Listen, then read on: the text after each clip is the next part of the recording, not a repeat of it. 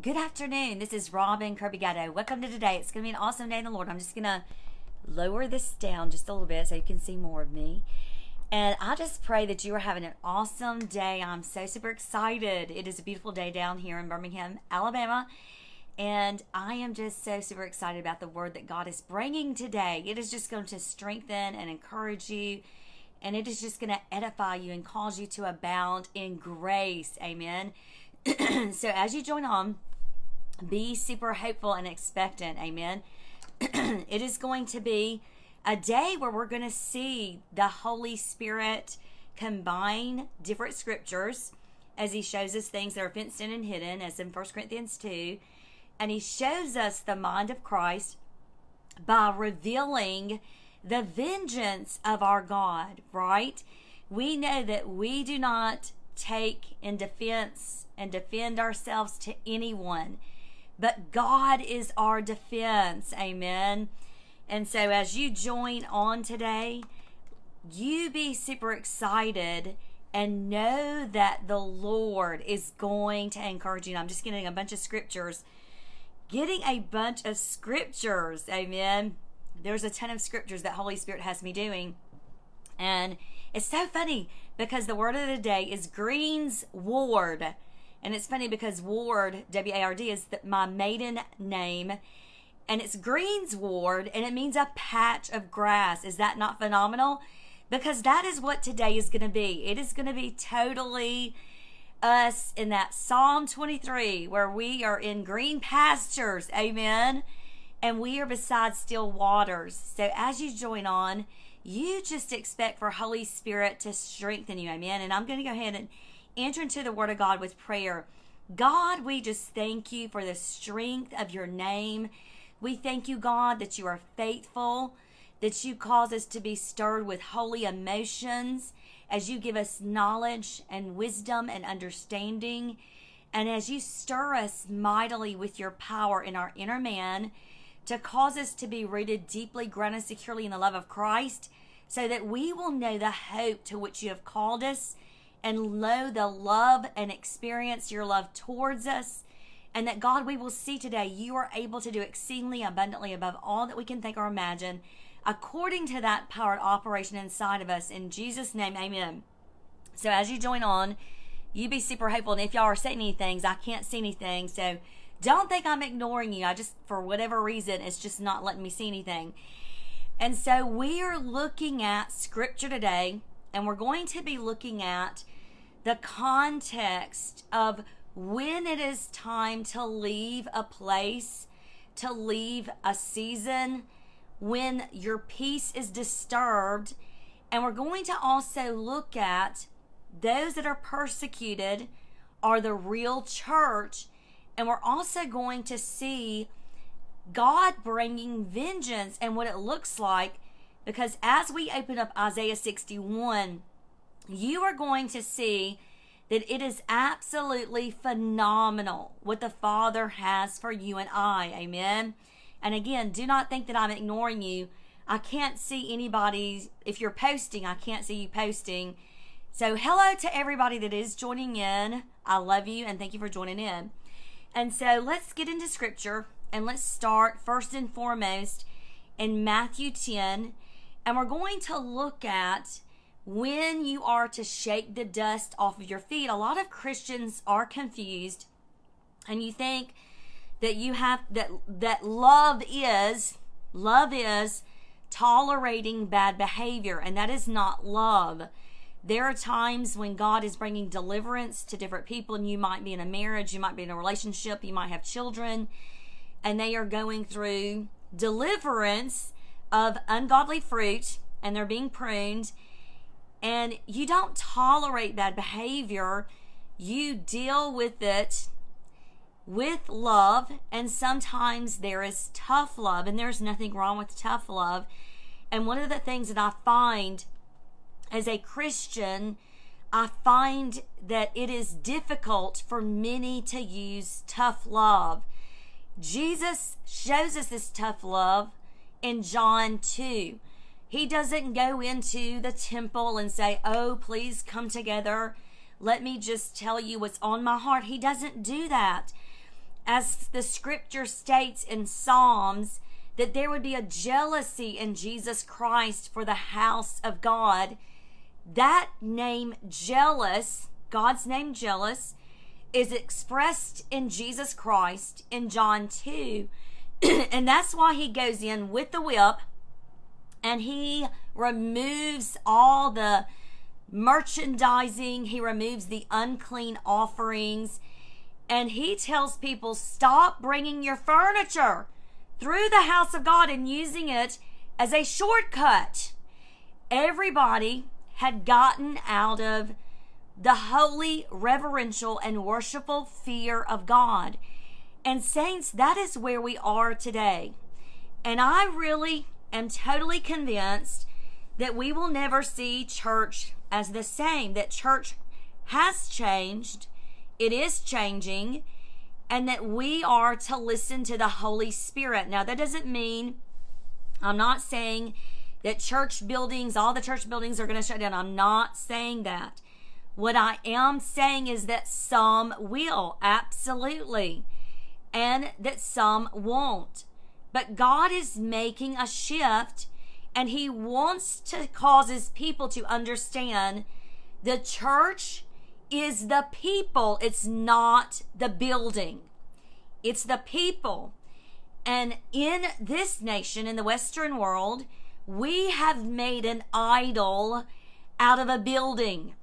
And we have made the building the church, and we have strapped the burden of paying for the building on the people. If you look at the book of Acts, in the early church, they did not rent out the synagogue. They met in each other's homes, and they broke bread daily. Now, a lot of people look at that breaking of bread in the book of Acts as communion, and it might very well have been communion. And also, as I look at the breaking of bread, I don't only look at it as just communion, but I look at it as fellowship and not forsaking the assembly of ourselves. And it doesn't mean assembling to a church building every Sunday. It can be that for some people, but it's not a cookie cutter format. It is not going to be the same for everyone. And so the assembling of ourselves together is going to be in fellowship. And what we're seeing in the United States of America is the shift. And the fellowship has shifted to the homes. And there is more church and the breaking of bread, which includes fellowship. And the reason that I'm emphasizing fellowship is because, first and foremost, I learned that you can never be angry with someone that you fellowship. You cannot be angry with someone you eat with. If you have emotions or feelings that are bad towards another person, let me tell you what, you eat a meal with that person, and whatever you felt before you had a meal with them, it totally fades away. Now, understand, I'm not discounting Judas, okay? Judas, I am not discounting him, but remember, Jesus already knew what Judas was up to, and Jesus told Judas to leave and go do what he had already planned to do, what was in his heart. He was the son of perdition. And so I'm not talking about that. What I am talking about are those that are in Christ Jesus, in the real church, as we are in fellowship. Any areas in our soul where we might have discontent towards another bondservant of the Lord, you're not going to be able to be bothered with them if you eat with them.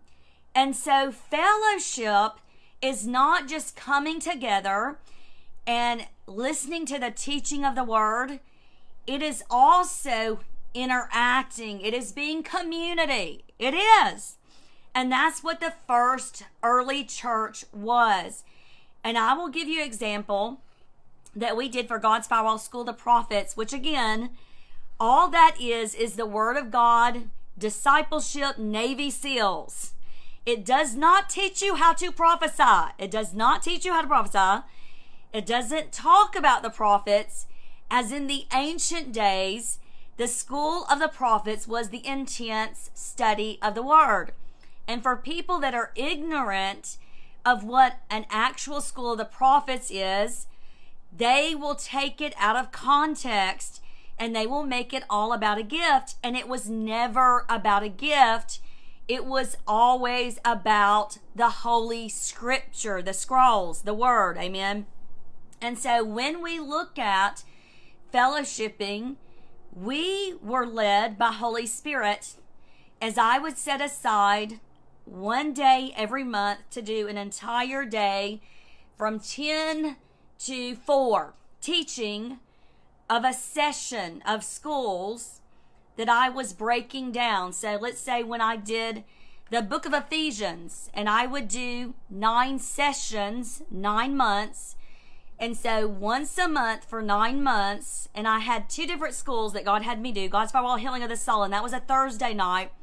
And then we also had Isaiah 22:22. So we were meeting about 3 times a month. 3 times a month with those 3 ministries. But the School of the Prophets was the absolute longest because it was such intense studies. And we were just there all day long studying the Word. And in the middle of our studies, we would break and we would come together and we would have fellowship, and we would have a covered dish where generally I would make the meat part of the dish, and all those coming in attendance would bring other things that would complement the meal. And we would just fellowship, and we would have such an anointing of the oil of unity, the oil of unity, and it would just be upon us. And we would just have such joy, unspeakable and full of glory. And one of the things that God had me do with the oil of unity, because that's Psalm 133, and I'm going to get into that as well today, because that is an important part in your Christian walk and for the church, is unity. We cannot allow division. That's James 3:16. We cannot allow strife, contentions, quarrels. That is the fruit of the enemy. That is not the fruit of Holy Spirit. And so one of the things that God had me do to show the oil of unity to hopefully a secular arena with my fiction book, Clawing and Gnawing, is at the end, when there is an all-out warfare, and Elion's soldiers, warriors, are all armored up in Elion's armor. They are lined up and they are anointed by a prophet, and the anointing that is put upon them for the battle is the oil of unity, the oil of unity. And I'll go ahead and get to Psalm 133 and read that, and just bring explanation of why it is so important to walk in unity. How can you walk with someone unless you walk in unity? That's scripture, right? And so unity is that soundness of mind, where we are of one mind, as it says in Ephesians 4, we're of one spirit, we have one Savior, we're of one God, we have one hope. And so that is unity. And the enemy hates unity. As Jesus spoke in Matthew 12, that a kingdom cannot be divided against itself. And so the way that the enemy comes into the church is to bring division. And as I have taught on specifically the spirit of divination, and I'll do that teaching again sometime, the thing that the spirit of divination operates majorly in is divisiveness, and it's going to bring in divisions. It's going to have people speak poorly of other people, and it's going to have you super paranoid to make you think that you can only trust that one person. And so the spirit of divination does that, and it brings divisions in relationships. And so the oil of unity is just the opposite. And that brings us into fellowship. Amen. So let's read Psalm 133. And it's the Psalm of Ascents of David. It's 3 verses. and I'm reading the Amplified Classic. Scripture says, behold, how good and how pleasant it is for brethren to dwell together in unity. It is like precious ointment. Now, that's what we're hearing at the beginning of verse 1. But now we're going to see an analogy, a proverb of sorts, a parable of how this looks like, right? Because that's what Jesus did. He would teach something, and then he would provide a picture, which would be in parable format. It is like the precious ointment poured on the head that ran down on the beard of Aaron, the first high priest, that came down upon the collar, his skirts of his garments, consecrating the whole body. Woo! Do you see that? This is Ephesians 1:17 through 23, where we see that Jesus is the head of the church, and the church is the body, and the head fills the body with himself from the lowest part up to the top. And so when we have one mind, when we have unity, we have that 1 Corinthians 2:16, the mind of Christ that knows the intents and thoughts of the Father's heart, and we're not judging by our own eyesight or our own hearing, but with righteous judgments, like Jesus prophesied about Jesus in Isaiah 11:3 and 4 and 5. With righteous judgments, we distribute equity. See, we're no longer walking with the eyesight of the things of this world, our personal opinions, but we have such a grace, a consecration upon our person that we are walking in unity with Christ. We are the church, amen. And it says in verse 3, it is like the dew of lofty Mount Hermon, and the dew that comes on the hills of Zion. For there the Lord has commanded the blessing, even life forevermore, upon the high and the lowly. And so we see that all of unity, it brings a blessing of what? Life. A blessing of life. So before we get to Isaiah 61, 1 Peter 4, Matthew 10, we do have a lot of scriptures to cover, amen. We're going to look at this Psalm 133, this unity, amen. We need to see, as Holy Spirit brings us understanding, we're going to see what unity looks like, amen. And so let's look at this particular word, unity, and let's see what it is in Hebrew. It is yachad, and it means united, unity, alike. It means likewise, withal, together. And then it comes from the Hebrew word yachad, which looks very similar, and it means to become one, to join, to unite. That although you are an individual, that just like troops going out to battle, they're all made of soldiers, generals, captains. You got all the different people in the battle, but they're all as one army. And that is a good analogy about the oil of unity. We all have different functions. We all have our own individuality, but we have one common goal, amen. And so let's look at the three Hebrew letters, Yachad, Yud, Chet, which is Chet, and Dalet. I love this. Oh my goodness, this is so powerful because look at this. Yud is the arm work, Y-O-O-D, and it means works, it means deeds. And then Chet, C-H-E-T, is the ancient symbol of a fence or a chamber, and it means to separate, and it also means secret place. And then we have Dalet, D-A-L-E-T, and it's the ancient symbol of a door, and it means to enter, and it means pathway. And so the word picture for unity is the works where you are separated in the secret place and you have entered the path. You've gone through the door. Oh my goodness. Is this not powerful? Because we're leaving 2020 and we're going over to 2021, and God has just put it on my heart. Robin, wherever there is discord in this hour, cut it off and pursue peace. Pursue peace with all men and pursue holiness with God, right? That's scripture. And so now let's look at Matthew 10, and let's look at the instances in which you put up boundaries. Boundaries are safe. They're to protect you.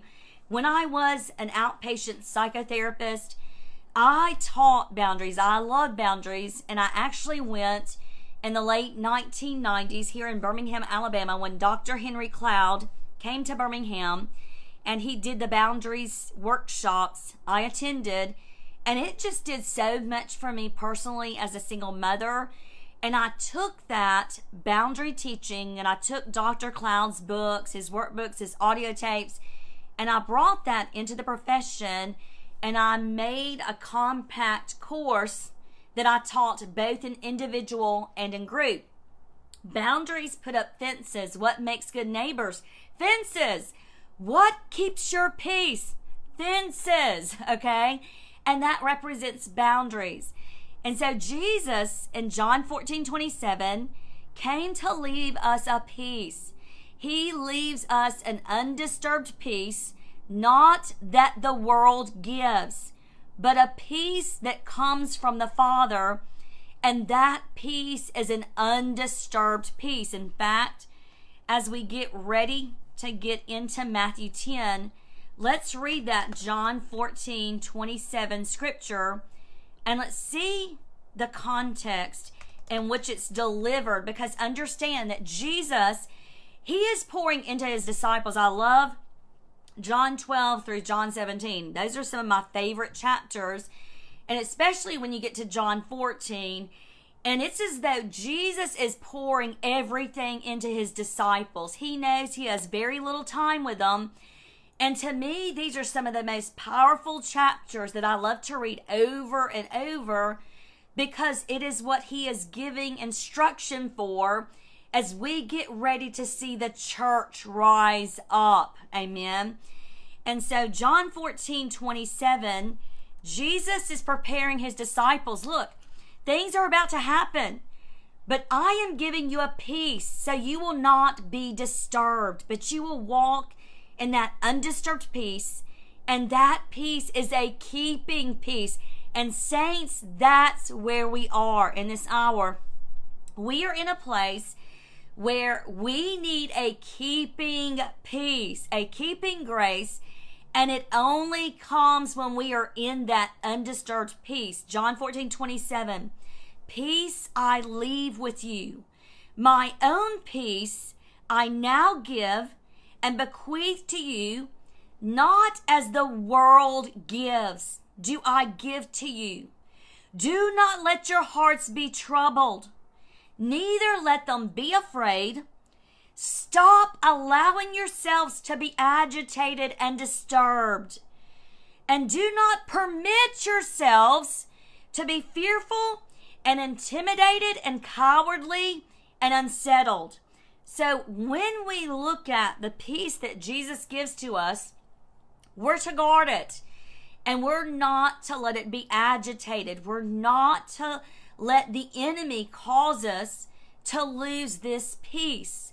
This peace is not as the world gives, that is a temporary fix where we feel good all of a sudden for a moment. This peace surpasses all understanding. When all of hell is going off around you, that you have a firm-footedness. You are fully established and empowered by the word of hope, of truth in Christ Jesus. And you are not shaken. You are not moved. And this is that kind of peace. And this is what you have to guard. It is this peace where you come into the unity of the faith with other brethren, with other sisterin. When we come together, and I love my husband's father my husband was born in ministry. His dad was an Episcopal priest, and he left the Episcopal priesthood when things began to change in the Episcopal church.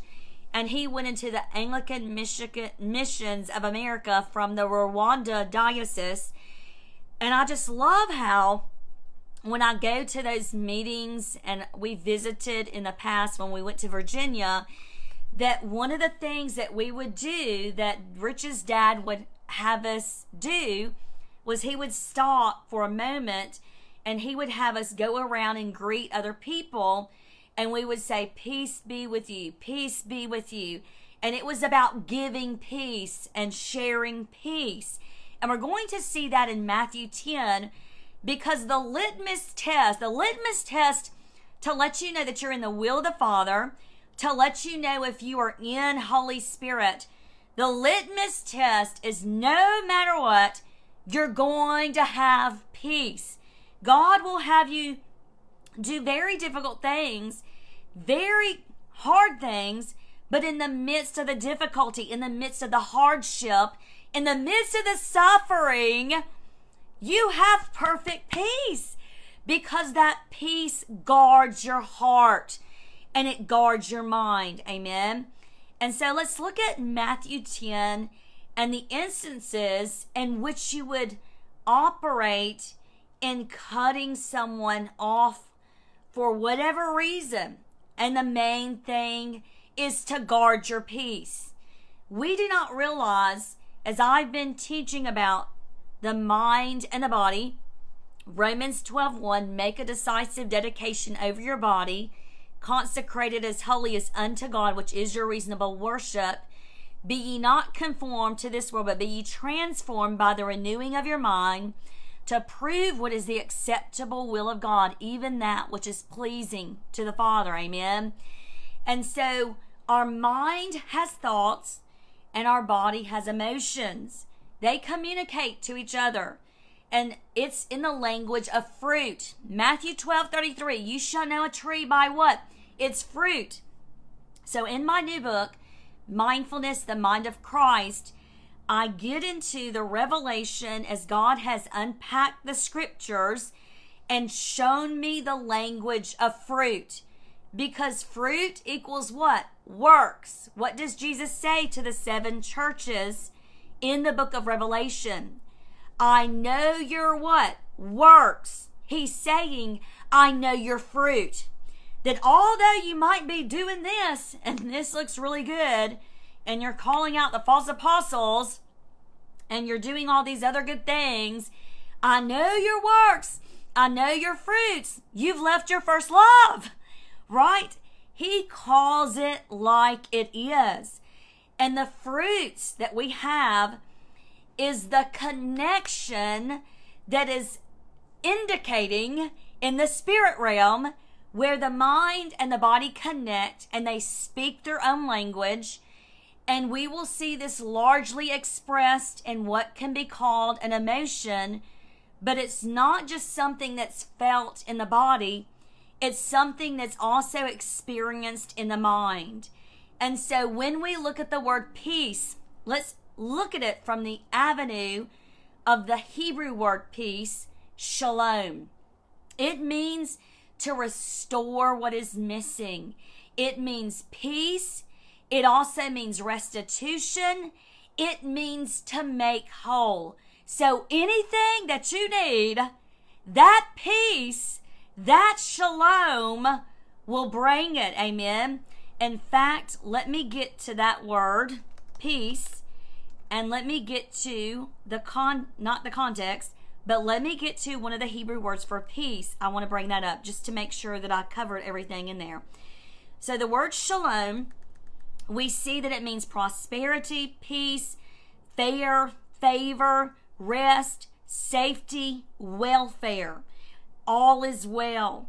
This comes from the Hebrew word shalom, and the Hebrew word shalom means requite, restitution, restore, reward. It means to recompense. It means peace that is perfect. It means to reciprocate. It means to pay, to make good. And what we're going to see today, when the vengeance of the Lord comes, that his peace is going to be upon his people, And the way that the analogy that I can give it to you so that you can kind of understand it in the proverbial sort is imagine the atomic bomb and how you see it just go up in fire and that smoke blow out. But now imagine peace, that all of a sudden peace is like that atomic bomb, and it hits the church. It hits God's people, and it just explodes. And its radar is to go to Romans 9:23, to those vessels of honor created for God's glory. And that's what it's targeting, and it's going to feel them. And all of a sudden, when this peace manifests, you first and foremost have a message, and that message is the message of Christ. Amen. And this peace is his message, and it testifies and witnesses that we are a part of that royal priesthood. We are a holy nation. It is the witness of our salvation as we walk in peace. And that is why Scripture says in Matthew 12:33, you shall know a tree by its fruit. Because the enemy, for those that are not in the Lord, but they're in the church and they think they're saved, or either they know they're not saved and they're just a willing pawn of the enemy, they are going to bring division and do everything against the peace of God, because it is that peace that binds us all together as the church. It's not the four walls of a building that keep us all together as a church.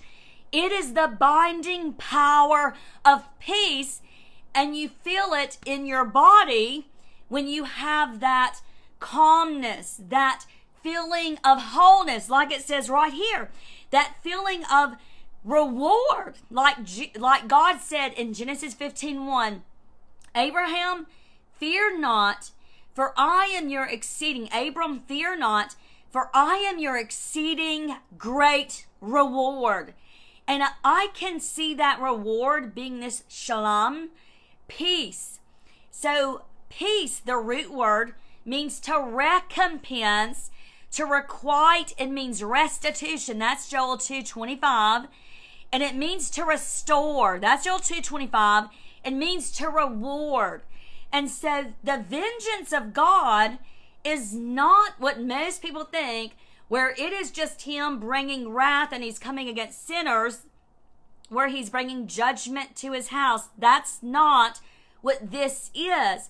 What this is where God does Psalm 23, and he prepares a table before you in the presence of your enemies, where your enemies will know the blessings of the God on your life.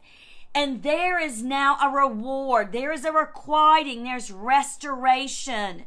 So God is just turning things around in your life. We're in these seasons where we've been tried and tested, 1 Peter 1:6-7, and we are in the fire and the testing of our faith. Like as Israel in Isaiah, there's probably many times to other people we look cursed, but we're not cursed. We're just the remnant, okay? And we're being purified. And the main thing that God is purifying us for is the consecration, like we just saw earlier in Psalm 133, of the body, of the church. And we're going to be doing a fast starting June 4th. And it is a consecration. It's 1 Peter 1 and 1 Peter 5, which means that God is going to have me focus on reading those chapters during the fast. I will read whatever else the Lord leads me to read, but my main focus, and it's because I had a dream about 2 weeks ago, and in the dream, God kept telling me, Robin, 1 Peter 1, 1 Peter 5, and it was a time for now. And so that's the fast that we're going to start, and it's a consecration where we are preparing ourselves, and I am truly humbled and expectant, knowing that God is going to bring peace. Shalom. Amen. So now let's look at Matthew 10, and let's look at how it seems is guarding your peace, because a lot of people think that it's being ugly, it's being rude. It's not being ugly, it's not being rude when you're gentle and you're doing it by Scripture. And you can still be bold and do it by Scripture, just like Jesus Christ, and just guard your peace. Amen. So let's look at Matthew 10, and let's start in verse 10. Matthew 10, verse 10. And this was also in my dream where he was telling me 1 Peter 1 and 5. Because in the dream, I was in this church, and all these people were getting their purses and stuff like that. And I couldn't find my purse. And God said, don't take a purse. Don't get a purse. 1 Peter 1, 1 Peter 5. He said, I will provide for you. Amen. So Matthew 10, 10. And do not take, this is like my dream. Oh my goodness. And do not take a provision bag, a purse in some translations, or a wallet for a collection bag for your journey, nor two undergarments, nor sandals, nor staff, for the workman deserves his support, his living, his food. And into whatever town or village you go, inquire who in it is deserving, and stay at his house until you leave the vicinity. And as you go into the house, give your greetings and wish it well. Then if indeed that house is deserving, if it is deserving, let come upon it your peace. That is freedom from all distresses that are experienced as the result of sin. But if it is not deserving, let your peace return to you. Do you see this, saints of God? This peace that we have been given by Jesus Christ, this undisturbedness, it is something that we can give away. It is the message of the gospel, of the good news of Jesus Christ. Amen. And so when we give that message, and it doesn't have to be preached, it is simply you being who you are in Christ, with your personality, doing whatever God's called you to do, whether it's nursing, whether it's a student, whether it's a stay-at-home mom, whether it's a businessman, businesswoman, whatever it is, a minister, whatever it is, you're just being who you are in Christ, and you're being authentic to the will of the Father, and you're seeking to do His will. As you're seeking to do the will of the Father, and you're going out as He leads you to go to just different places, whether it be your job, whether it be this, then we see right here. Now remember, we're going to look at this in relation to the church. So we're going to find out that there's two groups within the church. There are the sheep and the goat. There are the wheat and the tares. And we see the parable about them growing up together. So it is for certain that there is instances when we are going to be so stretched by the thorns of the messengers of Satan that are sent to buffet our flesh. And we're going to see here specifically about guarding our peace, so that if when our peace goes out, and understand that this says a house, but we're going to liken this to the church. And again, I am not bashing churches. I'm being authentic and I'm being real because I care about somebody's life, because I've seen enough damage done that I do not want anyone to take their life, to consider harming themselves, because their spirit has been crushed by someone in the church, and they never got this teaching. They never heard how to do something scripturally as it relates to putting up boundaries. And so I am preaching this message specifically for those that are in need, so that you are not spiritually abused, and you do not tolerate abuse. You don't tolerate it, but you put up boundaries. And Jesus shows us here how to put up boundaries. Verse 13 again. then if indeed that house is deserving, and let's say that ministry, that church is deserving, you join in and you're giving your piece, you're coming as who you are, and you're loving them, and don't use the excuse that there is no perfect church. I do not want to hear that excuse. That allows spiritual abuse. It allows immaturity, and it does not call into accountability those that are in leadership. And as a leader in a ministry, I can tell you, I fear and tremble about standing before the judgment seat of Christ, because I've read James 3.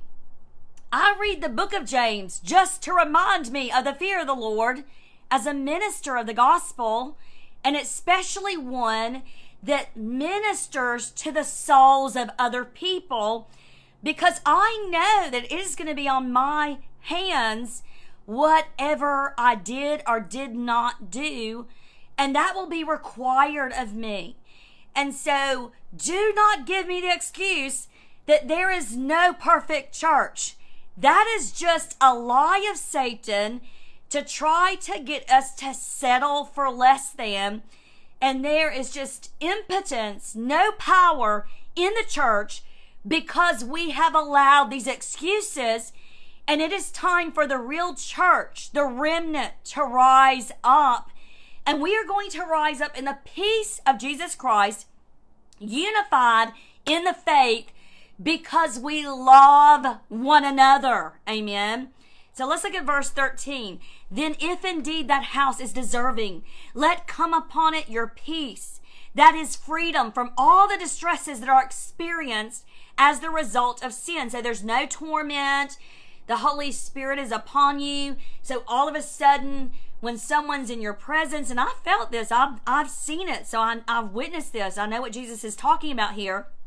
That when they're in your presence, that shalom, that peace brings an intermediate reprieve. It brings just such wholeness for the moment that person knows, I don't know what is on them, what they have, but glory to God, whatever they have, that is what I want. Because it is the tangible presence of God that is in and upon your person. And that's the language of fruit, where your fruit in your body and in your mind is peace, unity. Amen. So verse 14, and whoever will not receive and accept and welcome you. So Jesus is clear. He is saying, now look, if they're just, if some of them are receiving and welcoming you, but the others are not, he's clear. He is clear, okay? There's no ambiguity. And I wish I would have had this when I was going through my persecution, because I could tell you that I would have so appreciated this kind of teaching, because I did not have people speaking into my life at that moment where they could just reassure and affirm scripture, where I knew that I was feeling in my heart and in my belly this scripture right here, and that I should leave. And instead, other people would say, no, Robin, you need to just, there's no perfect church. That no, if there is James 3:16, every evil work, if there's division, if there's jealousy, if there's contention, then there is every evil work. Leave. Do not stay there. Okay? And I know I get a lot of persecution because of that. I get a lot of churches and people that hate me, ministers, pastors, because I will have people come to me that are in utter torment from what is going on. And it is James 3:16. And we are not to tolerate that, because our peace is disturbed. We do not have the presence of God. You cannot have the presence of God if you have James 3:16 in your church, because the peace of God is the presence of God. And sin is covered up with James 3:16, and people just do whatever they think they're doing, and they think they're right with God, but they can be so tormented in their inner man, and they know that their fruits are not that of Holy Spirit because they have contempt against others in Christ Jesus. The true remnant, as God had me preach a couple weeks ago, the true remnant is the persecuted church. The church within the building, okay? The church within the building. I'm not going to say the church within the church. It's the church within the building. That, as it says in Isaiah 66, if we get there, and Jeremiah 5, which we probably won't, we just don't have enough time, that the real church is cast out. They cast you out of God's presence, they think, and they think that they're doing the work of God, but it is not God with them. And in fact, this is going to have to be two teachings, because it is going to be so in depth, and we still have not even touched Isaiah 61. But let's get again to Matthew 10:14. And whoever will not receive and accept and welcome you, nor listen to your message, as you leave that house or town, shake the dust of it from your feet. Truly I tell you, it shall be more tolerable on the day of judgment for the land of Sodom and Gomorrah than for that town. Behold, I am sending you like sheep in the midst of wolves. Be wary and wise as serpents, and be innocent, be harmless, guileless, without falsity as doves. Be on guard against men whose way or nature is to act in opposition to God, for they will deliver you to councils and flog you in their synagogues. And you will be brought before governors and kings for my sake, as a witness to bear testimony before them and to the Gentile nations. But when they deliver you up, do not be anxious about how or what you're to speak, for what you are to say will be given to you in the very hour and moment. For it is not you who are speaking, but the Spirit of your Father speaking through you. Brother will deliver up brother to death, and father his child, and children will take a stand against their parents and will have them put to death. And you will be hated by all for my name's sake, but he who perseveres and endures to the end will be saved from spiritual dis-ease and death in the world to come. When they persecute you in one town, that is, pursue you in a manner that would injure you and cause you to suffer because of your belief, flee to another town. For I tell you, you will not have gone through all the towns of Israel before the Son of Man comes. A disciple is not above his teacher, nor is a slave above his master. It is sufficient for the disciple to be like his teacher, and the servant or slave like his master.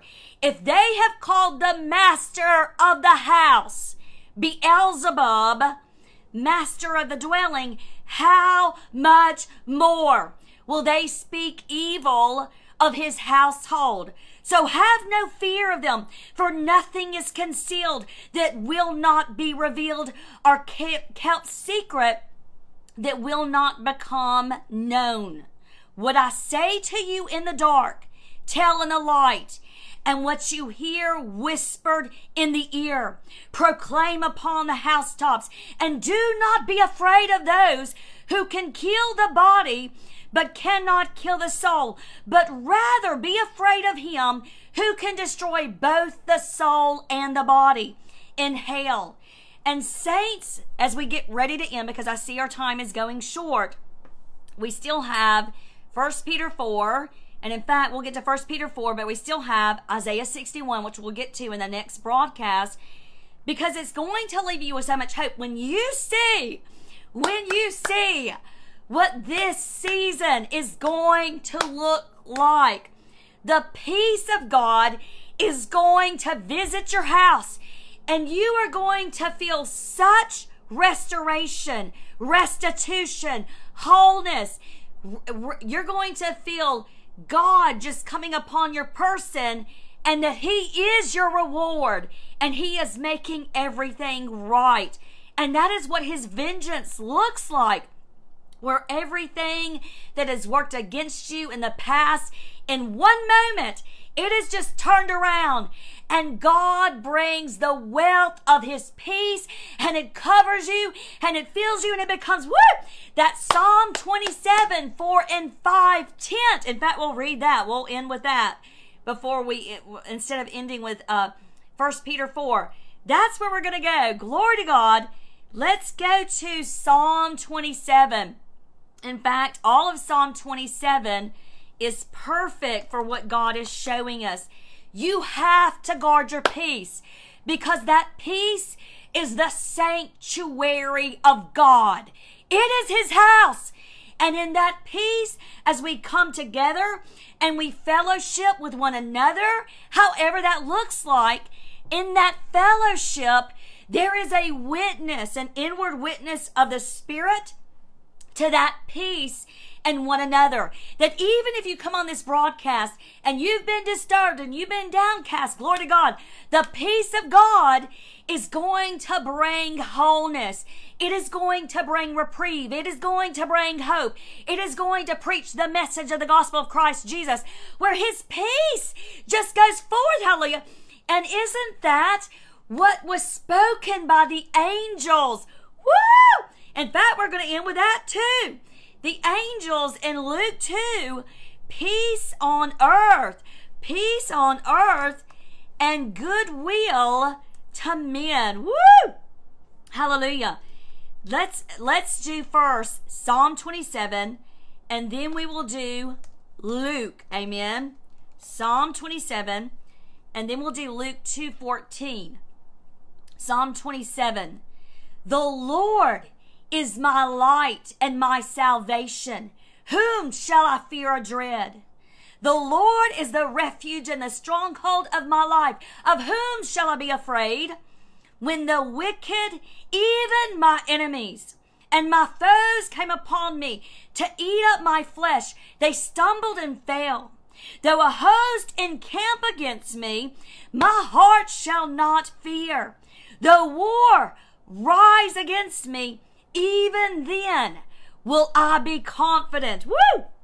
One thing have I asked of the Lord, that will I seek, inquire for, and insistently require, that I may dwell in the house of the Lord, in His presence. That's the peace, hallelujah, all the days of my life, to behold and gaze upon the beauty, the sweet attractiveness, and the delightful loveliness of the Lord, and to meditate and consider and inquire in His temple. For in the day of trouble, here it is, He will hide me in His shelter, and in the secret place of His tent He will hide me, and He will set me high upon a rock. And now shall my head be lifted above my enemies around about me. In His tent I will offer sacrifices and shouting of joy. Woo! Nothing can steal our peace. I will sing, yes, I will sing praises to the Lord. Hear, O Lord, when I cry aloud. Have mercy and be gracious to me and answer me. You have said, seek my face, inquire for, require my presence. Woo! His peace has your vital need. Give us an IV, Lord, woo, of peace. Hallelujah. Vital need. My heart says to you, your face, your presence, Lord, will I seek, inquire for, and require of necessity on the authority of your word. Hide not your face from me. Turn not your servant away in anger.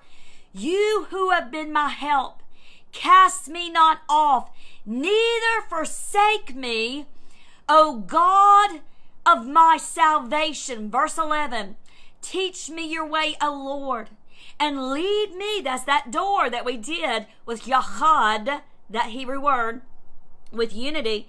Teach me your way, O Lord, and lead me in the plain and even path. Remember, Dalet also means path.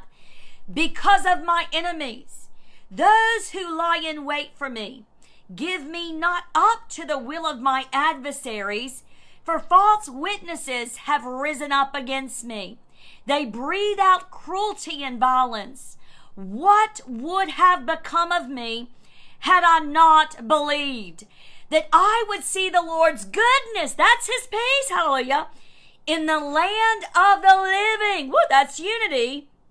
Wait and hope for and expect the Lord. Be brave and of good courage, and let your heart be stout and enduring. Yes, wait for and hope for and expect the Lord. Woo! Saints, do you see this?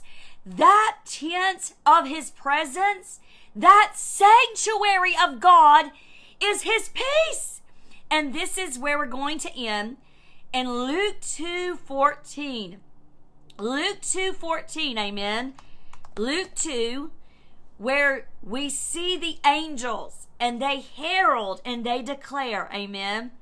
Luke 2:14, in fact, let's start in verse 13. Then suddenly there appeared with the angel an army of the troops of heaven, a heavenly knighthood, praising God and saying, Glory to God in the highest heaven, and on earth peace, woo, among men, with whom he is well pleased, men of good will and of favor.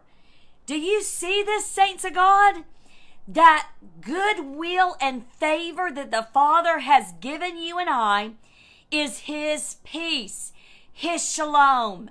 So I pray that you walk in wisdom, and as in Matthew 10, that you are gentle as a dove, you're wise as a serpent. You guard the peace of God in you, which is his sanctuary. His peace is his church, his sanctuary. Woo! Amen, Melissa. His peace is his sanctuary. And it's so funny because I have not seen anything until now. Melissa, you're the first comment that I've seen. I think there's something going on with Facebook Live, but I haven't seen anybody that's on. It's not showing me who's on. It's just showing me a couple people. But isn't it funny, at the end of the message, finally something comes on.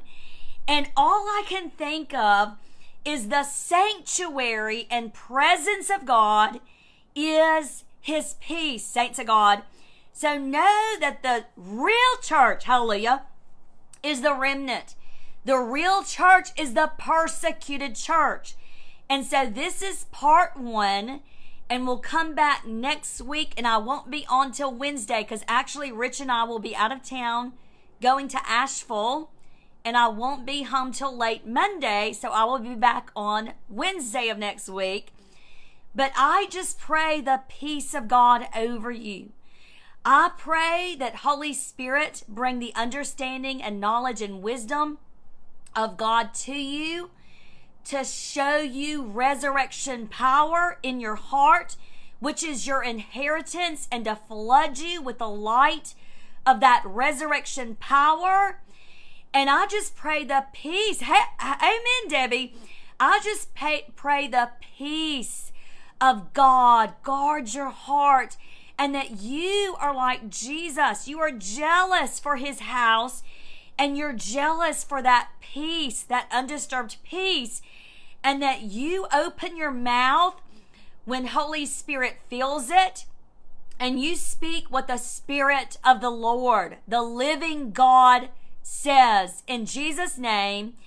And I just pray that you know that the church is not a building, but the church is the people.